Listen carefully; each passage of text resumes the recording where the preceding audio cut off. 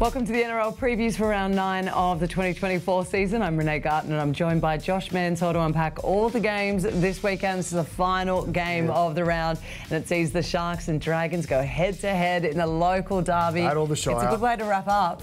I can't wait. Yeah. It's going to be a big game. Obviously, Sharks flying high, Dragons need to make up for last week. All right, well, let's tap into the Sharks first. Confidence is definitely high after a huge result against the Raiders last week, keeping them scoreless. No changes to the side, who have been lifting every single round. They haven't missed a beat.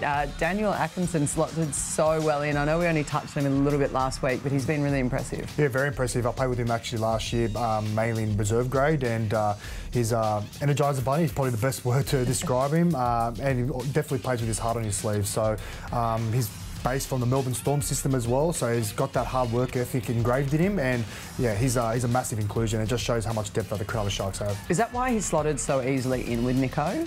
I feel like they complement each other quite well. Like, Nico definitely has adopted to steer the ship and be the main guy there, and you know, Atko just play his role. You know, run the game. But his strength is his running game. So he definitely showed that last week, and I feel like he's just going to keep on blossoming the more games he gets under his belt. All right, well, let's go over to the Dragons, and it's the Flanagans father and son combo who have already minced words with their former clubs, using it as a bit of a motivator to see the Dragons lift the form that we saw so early on in the season. Yep.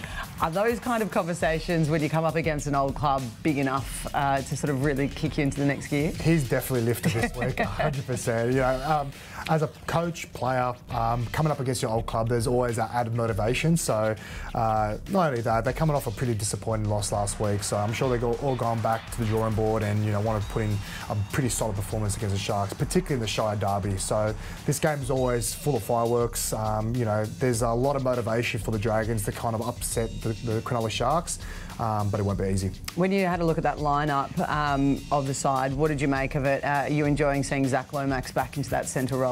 Well, that's what he predominantly wanted, and that was the main, you know, denominator for him to leave the Dragons. So he's got this opportunity now. For me, he's been the standout winger in the whole competition. So why move? But you know, he loves playing centre. You know, can't hold grudges against him for that, and saying that he's still a quality centre. So with Moses Sully out as well, I feel like he's got no choice. Flanagan has to put him there. And I feel like last week with Sully going down in that first tackle of the game definitely disrupted him. So hopefully no hiccups in the start of the game for the Dragons. All right, so now they're starting fresh start, no hiccups at the start, fingers crossed. Where do you see this game being won and by who? Oh, it's gonna be a huge battle in my eyes. It's definitely going to be a grinding affair. Both sides got the capability of scoring a lot of points, but I'm going to go the Sharkies at a Shark Park. Okay, too good. Thank you very much, Josh, for another great week the tipping.